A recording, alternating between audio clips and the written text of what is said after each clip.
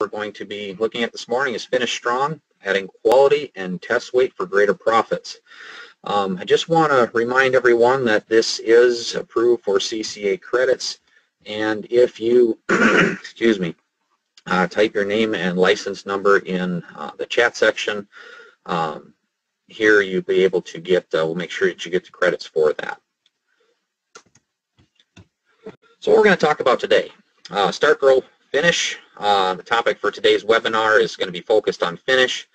But first what we're going to do is we're going to set the stage. We're going to have a quick review of the start and grow successes that we're seeing out in the field here a little bit this spring. But our focus today is predominantly going to be on corn and soybeans. And we're going to look at what's going on during reproductive plant development. How does this affect yield? And how can we use this information to maximize grain quality, yield, and profit? And lastly, how to utilize Stoller's proprietary technologies to capitalize on our plant's yield potential and maximize our farm's profits.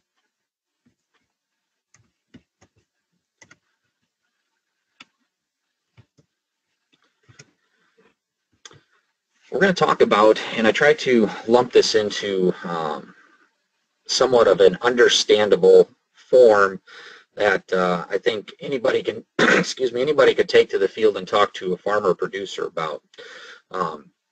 We're really working with Stoller's technologies is in this plant health arena. And if you think about all the different products we have, they kind of fit into what I'd call different modes of action, if you will. Much like our herbicides fall into different modes of action. And we all know that the most successful herbicides in the market in terms of weed control typically aren't our 1 or 2 mode action products, but usually our 3 and 4 mode action products.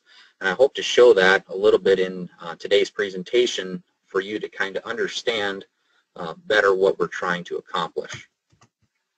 Well, as we look at the industry as a whole, our plant health modes of action that are commonplace, we all know the importance of fertility and proper fertility nutrition in our crops. It's common practice. Fungicides are probably the most marketed of anything in this plant health arena. They have different modes of action within the fungicide industry, but we're still not working directly with the plant necessarily with a fungicide as we're working at killing the disease more so. And what we're really trying to focus on with our technologies is working through the plant to accomplish the same thing. We also got insecticides because we all know that bugs or insects really can wreak havoc on our plant health as well. Hormone support and enhancement is kind of the first area that we really kind of look at. And in this arena, we've got our old standby Stimulate Yield Enhancer, which we all know what that product is, a 2-to-1 ratio of cytokinin, gibberellic acid, and auxin. And as we look at our reproductive stages of a crop, cytokinin is predominantly the, especially early reproductive, predominantly the hormone that we're really looking at. And with that in mind, our Excite product is a cytokinin-based product that really can use just one hormone to enhance our plant at this given time. We all know the importance of stress reduction or relief. In this particular health area, mode of action area, we've got Bioforge. We've also got Como Classic and Chelate Cobalt as options. As we all know that cobalt also is an ethylene regulator or blocker within that plant to help relieve the stress of the plant as well. Then we got foliar nutrients and support at key plant stages. And if you look at our hormone model, we all know it's kind of broken out on the top part of that hormone model what nutrients are really important to that plant at any given point in time. We all also know that the nutrient in least availability to the plant is going to be the one that limits yield. With that in mind, I really like the Harvest More Urea Mate product here because it's a catch-all, if you will. It's a product that has NP and K as well as the micronutrients that a plant could need at any given point in time of growth. But we also have the Harvest Plus product that Dr. Shortell presented a webinar ago. the micronutrient complex or nutrient complex that's with Harvest Plus really is focused on and driving photosynthesis within the plant, more specifically. But we also have many additional Stoller products, and you're all well aware of them, or there's the sales folks that you work with are, and everybody kind of has their own favorites, if you will, for foliar nutrient support for our plants. And then we've got something we've looked at, and that's the sink to source manipulation or management, if you will. And that's basically what we're doing is we're trying to take the energy from the plant and tell it where to go. And we've got some products here that fit into this category as well that we're going to talk about, and that's Sugar Mover and Sugar Power. Two products that are nutrient-based, designed to help that plant move the nutrients to the grain as they're developing and filling. We're going to look at, real quick, a review of START. What we were trying to accomplish with START is obviously quick, even emergence, increased germination, relieve stress, and early season root and shoot growth and development. And I didn't break these pictures out. There are three pictures, obviously, of different growing stages of the same plot stacked upon each other. And I didn't break them out into individual treatments, but more so what I want to show is this idea of modes of action. If you look at the first picture on the section on the left-hand side, what you'll find there is a plant that's untreated, and then you move to the middle box, and there you've got Stimulate and Bioforge, single mode of action products. And we've got an improvement over our untreated check. But as you move to the left, what you've got is you've got a series of 4 different treatments here that combine 2 or 3 different modes of action or different areas that I just broke out a slide ago at work here. And it's very easy to see that there's a much larger root system, a thicker stalk, just overall a healthier plant that's being pushed along. So when we use multiple modes of action, again, we have the best results. As we move to grow, our goals here were to push plant development, create a thicker, more productive stalk or stem, because we all know the importance of a thick stalk is obviously for storage, but also for ease of mobility of nutrients from the root system or the soil up through the growing plant. Also build a larger, more robust root system so we can get those nutrients out of the soil, and relieve stress to maximize ear development, because in corn we know that ear is starting to develop already, the number of rows around starting V4, V5 stage, and then maintain hormone balance to keep that plant pushed. And here again, we've got 2 different timings, excuse me, 2 different timing photos here, but if you look at the numbers that's associated with each one of these sections, what you've got are the number of modes of action at work. And again, as you look at the 2 and the 3 mode of action, they're slightly improved or over just our 1 mode, and definitely significantly improved over our untreated checks.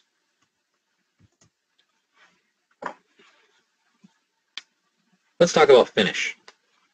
A couple quick facts. Did you know that corn can lose about 30 to 40% of yield potential during the reproductive crop stages under normal, not what we would consider stress conditions, but normal growing conditions?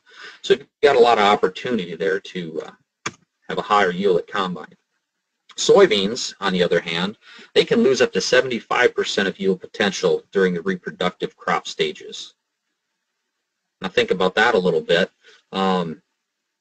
You've got 75% yield loss potential happening in this reproductive stage. It's pretty significant. It's part of the reason I think we haven't seen our soybean yields necessarily as a industry grow a whole lot over the last 10, 15, 20 years through genetics. And here's kind of an interesting fact that kind of keep in mind. You know, we always talk about fertility, nitrogen, potassium, phosphorus that we're putting out in these soils and all the micronutrients. But in reality, 95% of what we're harvesting from that corn and soybean field is nothing more than carbon, hydrogen, and oxygen. CO2 from the air and water is essentially what's combining to make 95% of what we're combining. So what are we trying to accomplish with finished applications to our crops? Drive grain fill. That's really essentially what we're trying to do. And while driving grain fill, what we're trying to do is have higher quality grain, create a heavier test weight to ultimately have more yield, greater return on investment, and more profit. So how are we going to do that? We're going to reduce stress. We're going to direct the plant nutrients to the grain. Key nutrients at this time to help do that are phosphorus, potassium, calcium, and boron. Create more energy or have more photosynthesis. Make sure our photosynthesis is continuing on through this time as well, because remember, we're harvesting sugar, essentially 95% of what we're harvesting from that crop.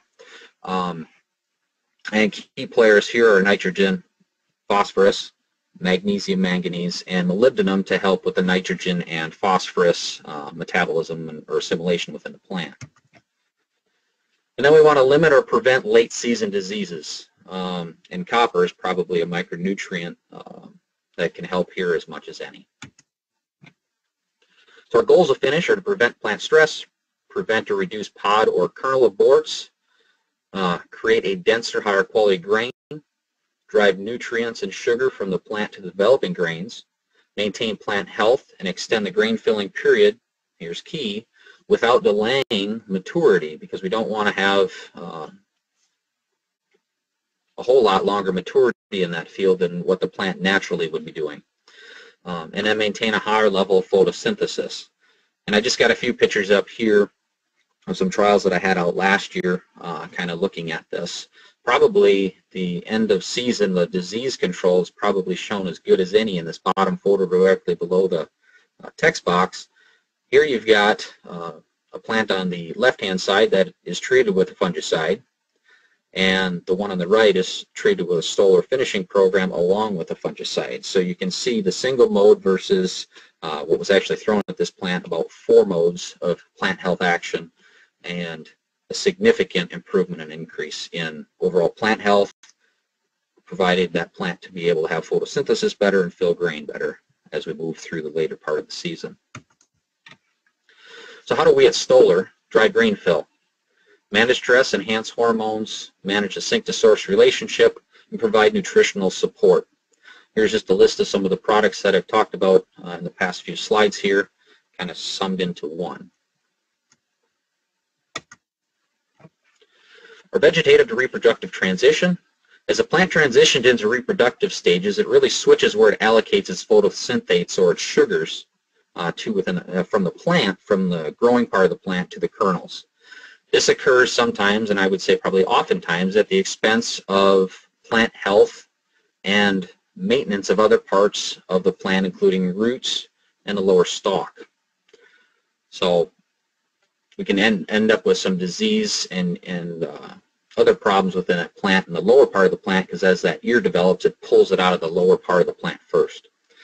And we all know what yield is a factor of plants per acre that we set with Start and Grow, but our kernel seeds per plant and our kernel seeds weight, and those are driven, 2 of the 3 components are really driven here in the reproductive stages of the plant. Well, what's going on in those plants? We're going to start with corn and our different reproductive stages. Well, we've got R1 is silking. The silk emerges and grows at about 1.5 inches per day until pollinated or deterioration, which starts to begin at about 5 days. Now that plant is still able to pollinate up to about day 10. You get beyond that, you're probably not going to have pollination like you want. You're going to have some issues. Stress can cause silk emergent failure. That's what stress does at this particular point in time. We've seen a lot of that in 2012 with poor pollination issues, as drought put a significant amount of stress on that plant during pollinating or silking period. Then we've got R2, and this usually occurs at 10 to 14 days after silking. It's called the blister stage, or more commonly the brown silk stage. Well, starch is beginning to accumulate in the endosperm, or the starch component of the seed, and stress at this point in time especially can cause kernel aborts. As we move along, we move to the milk stage.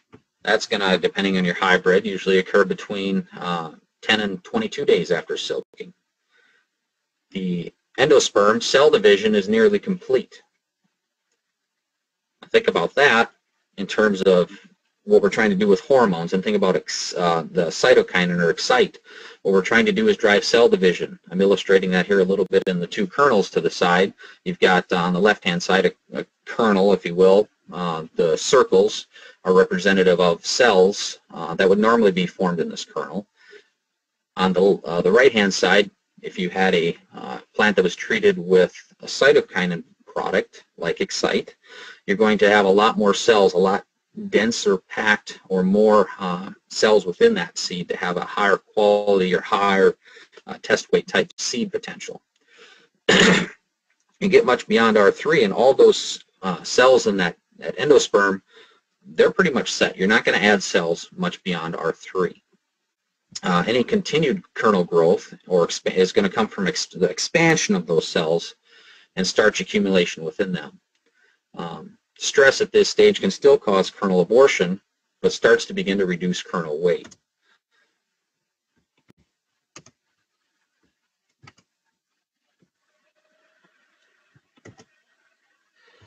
Moving along to R4, this is the dough stage. Now, a lot of these applications, these finishing applications that I'll share some of the results with, and some of you have seen these in the past from a year ago's finishing trials, happened in that R3 about 22 days after silking is when that applications were made.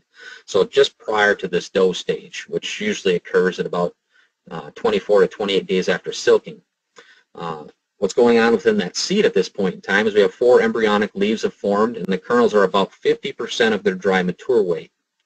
Stress at this point starts to reduce kernel weight. As we continue through the dough stage, we come to the kernel dense stage, which R5, and at that point in time we've got our 5th and final embryonic leaf, and the lateral seminal roots have all formed just prior to that seed starting to dent. And then we've got the milk line starting to form and progresses in the plant over the next 3 weeks or so. Stress during this time can limit kernel dry weight as well. So really what these finishing application trials I did a year ago looked at was driving kernel weight and seed weight into the later part of the season. And then we hit physical maturity about 55 to 65 days after silking. This is what we call black layer. Kernel dry weight is at a maximum. Stress has little to no effect on yield unless we have insect pressures or stalk issues that cause the ear not to make it into the combine.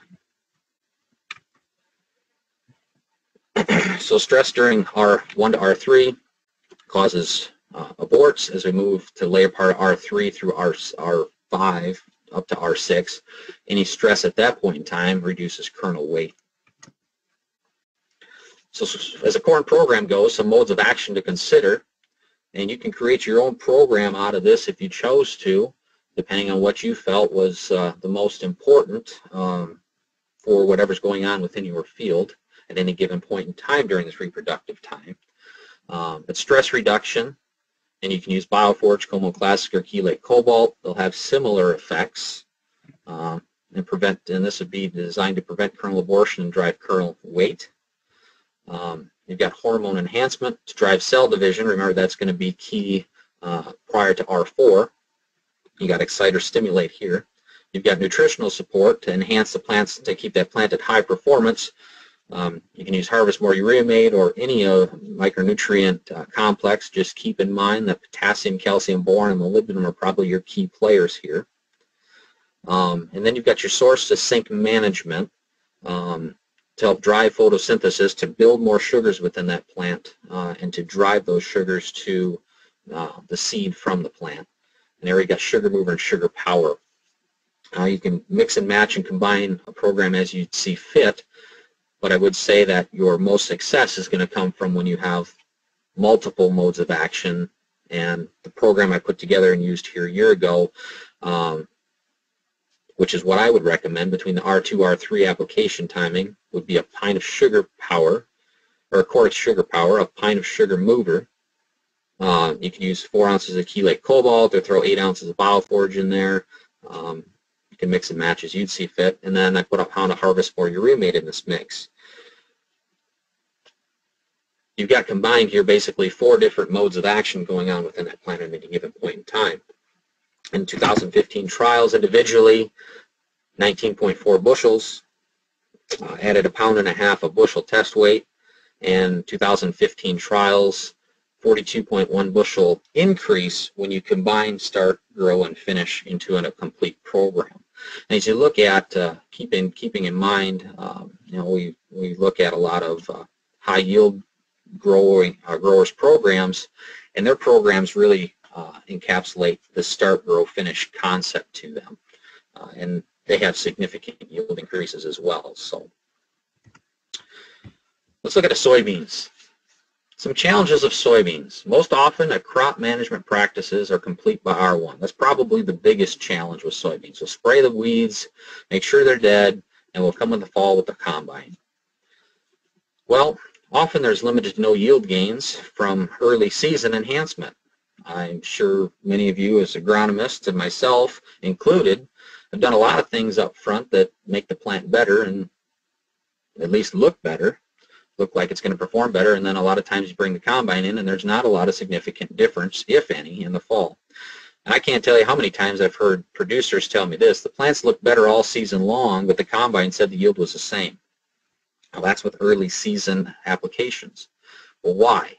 Well, 60 to 75% of the flowers produced in a soybean plant are aborted, and stress levels increase aborts, but early season stress can easily, and this is probably why we don't see necessarily the benefits of early season applications that we do as much or as consistently as we will with late season applications on beans. Early season stress can easily offset as flowering occurs through R5. And again, we all know what yield is a component of: plants per acre, pods per plant, beans per pod, and seed weight. You multiply all those together, and that is ultimately what's going to give you yield. The biggest thing to keep in mind with soybeans, and soybean yield is basically made in August. And I use August as the month, but in reality it's R3 through R7 is where our soybean yields are really being produced and made in these plants. So what's going on? Well, R1 to R2, we got flowering beginning. And we start to think of that as a reproductive time within the plant, and it really is, but what those first flowers do is it really sets a trigger off in that plant. And it tells that plant to put down rapid root growth, to grow a massive root system underneath it. Stresses at this point in time, period typically reduce or slow the root development, and this leads to less production of cytokinin. Remember, cytokinin is being produced in the growing root tips. That's part of the reason this plant is triggered to put a massive root system underneath it or grow massively in terms of the root at this time, because we're trying to build cytokinin within that plant. And that's for reproductive purposes. Well, R25 to R3 is really our pod set stage. It's the stage within the plant that's converting as many of the flowers into pods as possible. This is really where you start to get your pods coming from, is this R2 to R3 stage. Stress during this time increases the level of flower and pod aborts, reducing the pods per plant. It can also reduce the number of beans per pod. Stress at this time from high temperatures and moisture deficiencies, which if you think about early August under average years in most areas, you're probably talking about dry and hot conditions. What happens during those hot and dry conditions is you have reduced root growth. Well, when your root growth slows, cytokinin production is dropped, and then you have less available cytokinin for that plant for reproductive purposes. But cytokinin also breaks down in high temperatures. These can all contribute to reductions in yield during this pod set stage. As I move to the R4, R5, this is pod growth or fill stage, or the start of filling. R4 marks the most crucial period of plant development in terms of seed yield. This is the period of dry weight accumulation, rapid dry weight accumulation by the pods. This is starting to fill the grain. Seeds are known for rapid pod or seeds. This stage is known for rapid pod growth and beginning of seed development. Stress during this time causes pod aborts and reduces seed size and weight. That pretty much will take you through the month of, at least in southern Wisconsin and northern Illinois, takes you through the month of August usually. Then we get to R5 and R7. That a lot of times is starting to push into, in most growing areas, the month of September. Stress during this period of time shortens the grain fill period and shrinks seed size and weight and reduces yield as a result. This is also the time when many diseases start to have an impact on our soybeans, causing early senescence or premature death. And a lot of times people don't recognize this. You'll just think, oh, the plant's maturing out in the field. In reality, that plant is at a point where we've got the effluent levels high enough in it that it is causing that plant to senesce. Shown in the bottom right-hand corner is a perfect example of what I'm talking about. You've got a bean plant untreated here that has no leaves left on it and is dead. Same maturity, same exact field. You've got a plant that's got 3 modes of plant health treatments put to it, and you've still got leaves on it. It's still producing sugar, it's still making photosynthesis, still filling grain. Yield significance, or there's a pretty significant yield difference that can happen within our soybean plant because of that. We don't always think of necessarily disease as causing premature death until you see it out in the field side by side. So our soybean program, modes of action to consider, they're the same modes of action I just talked about with corn, same products, because we're essentially doing the same thing within that plant. The program recommendations are where it's going to vary a little bit. And I would say starting at R3, we really want to be, or R2.5 even, we really want to start to manage the stress within that plant. We really want to start to make sure the nutrients are available to that plant that we need, and we start to direct that sugar towards, from the plant towards those flowers and developing pods. So what I would recommend you use is sugar mover at 16 ounces per acre. Throw some excite in there to help offset any lack of cytokine we may have within that plant. Throw some bioforage in there to relieve stress, and throw harvest more urea mate at it as well, or a micronutrient of your choosing at it to help that plant from the nutritional angle as well. We'll come back later at R5, which is probably going to fall 2 to 3 weeks later, with an application to help drive the sugars even harder from that plant leaf into the beans, developing beans and pods. And here we're looking at sugar mover at 16 ounces again, sugar power at 32 ounces, Como Classic at this point in time with 8 ounces, and harvest more urea made at 2.5 pounds per acre. Really designed to drive everything to the kernel, or developing seed, excuse me. 2015 trials with R3 application alone, if you just did one, a year ago we had 4.2 bushel per acre increases. We had a significant increase in pods and seeds per acre, but only about 4.2 bushel increase in actual yield. R5 alone, if you did just the R5 application, last year's results were 7.4 bushel per acre in trials. Full season program, when you combine at least 3 Stoller applications, start, grow, finish, or that idea of it. Last year where we had 3 applications out, we had a 12.7 bushel per acre increase. Trials that I had out that we did these with range from 8.6 to 16.8 bushels per acre. So the full season management is key, but very, very important is to stay towards this reproductive applications and relieve the stress and provide the plant everything it needs during the month of August on our soybeans. In summary, full season management of our crops leads to the greatest return on investment and profits. Finishing the crop is key. We have about 30 to 40% of yield loss potential in corn happening during the reproductive stages, but more importantly, we've got up to 75% of yield loss potential happening in soybeans. And keep in mind, soybean yield is made in August. Manage plant health modes of action. Limit plant stress. Feed key nutrients for plant growth the plant growth stage that you're at. And provide hormonal supplementation or enhancement. And manage the sink to source relationship within your plant as well. Here's probably the biggest part here is teach your customers the value of finishing their crops. Help them preserve the yield the plant is capable of producing. I'm hoping that's what you took away from the presentation here. If you have any questions, please feel free to contact me. My email is down below. Those of you that have my phone number,